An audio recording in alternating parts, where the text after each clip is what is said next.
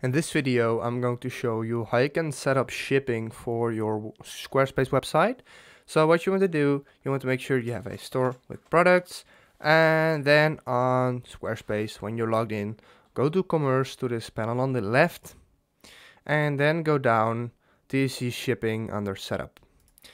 And here we can set up shipping options or the pickup options. So for now, we are going to head into shipping options. So here we can select the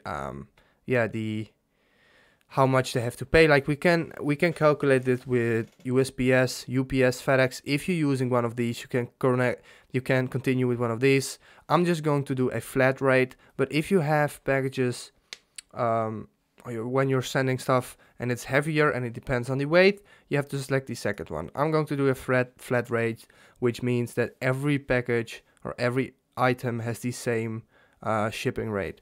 So we are going to do option name. So I'm going to do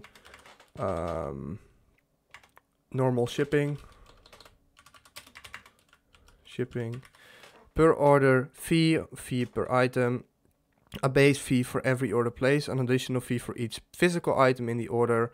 I'm going to set it here to $6.95, just like that. And the per order fee, I'm not going to set this for this one. Then the shipping zones. So I live in the Netherlands, so I'm going to select only the Netherlands, but you want to add all the countries where you want to send it to. Then hit save, and now the normal shipping rate is done. And we can add another one because this is normal shipping, but we can also add fast shipping. So if you have a faster shipping method, we can do that, and we can add a higher price. So for example, $9.95, and then go to shipping options again and set the same, then hit save. And as you can see, now we have set it.